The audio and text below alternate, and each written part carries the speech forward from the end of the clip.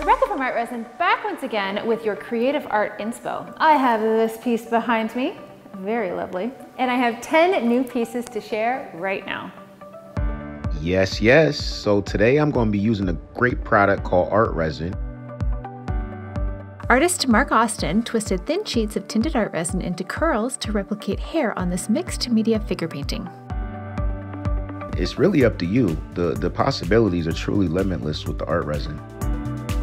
Inspired by vintage costume jewelry, Kastner used cut plastic frames, filling the voids with tinted art resin for a gorgeous stained glass effect.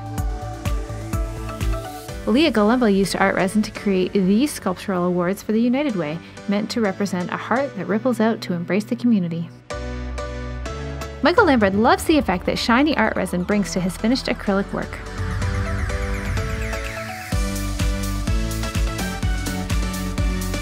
Olga Konjuh creates mosaics out of moss and other natural objects and uses ArtResin to tie them all together. Frederic Perrin created this 3D piece by mounting photo cutouts of a macaw and butterflies onto a wood panel.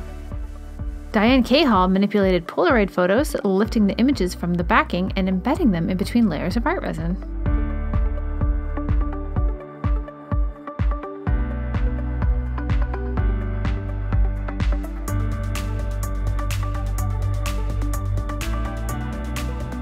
Angie Evans created this beautiful ocean-themed piece by layering alcohol ink, acrylic paint, and ArtResin to give the effect that the waves are floating over the background.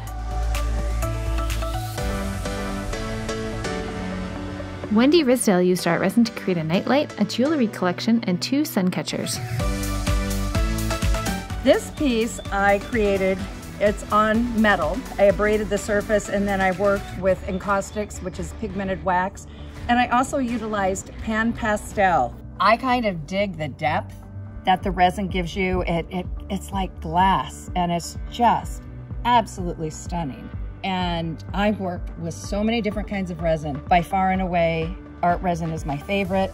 It has become the only one that I work with. Well, I hope you found that inspiring. Now, go get to work, and all will get to work putting together our next top 10 list of amazing artists. Till next time.